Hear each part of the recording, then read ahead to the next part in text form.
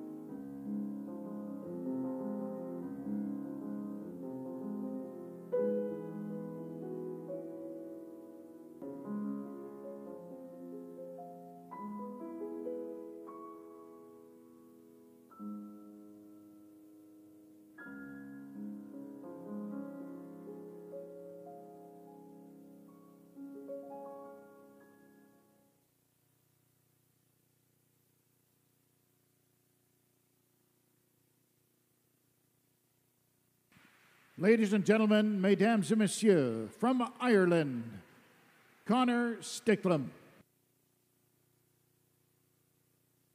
Well, just a couple comments. Really good, strong back, good body lines. He's a tall young man, so he's got really nice body lines. He's flexible, yet he's pretty strong as well. I thought the spin positions were particularly beautiful. Yeah, really nicely done. Yeah, and, you know, he had a great skate, the triple loop. We'll see this off the top here, I believe. He really fought for everything, kept his back straight in the air, feet underneath him on the landing, gets the free leg back. Good flow. That was nicely done. He trusted himself through all of this. Here's the triple toe, triple toe. He missed that this morning in practice session. Here's the triple toe, got it, free leg back. Didn't carry a lot of speed, pushes himself up for the second triple. Good fight on that. Had to make a quick decision, and it was the right one. And then the double axel a little bit later in the program. So this was a good skate. A little bit on a lean, slightly maybe under, but... Yeah, look at that. Yeah, really nice body lines. So just as a note, as we wait for the scores, just a couple things. Had an email from Tehran, Iran. I love that. It's amazing. I didn't even name here. Oh, Parsa. A very odd country for figure skating world, but we do love figure skating, though we're not a member of the ISU, but have quite a great figure skaters in our tiny rink in Tehran. Welcome to the ISU, world of the ISU, the world of figure skating, and to a global broadcast. We thank you for joining us from Tehran. So, Parsa, thank you so much for sending us that. We have a number of other emails we'll go through a little bit later. And also, just before the pair event, I will be speaking with Dylan Moskovich, our interviewer. We lost the interviews because our wireless camera's not working, but we will speak to Dylan to set up the pair event in just a few moments.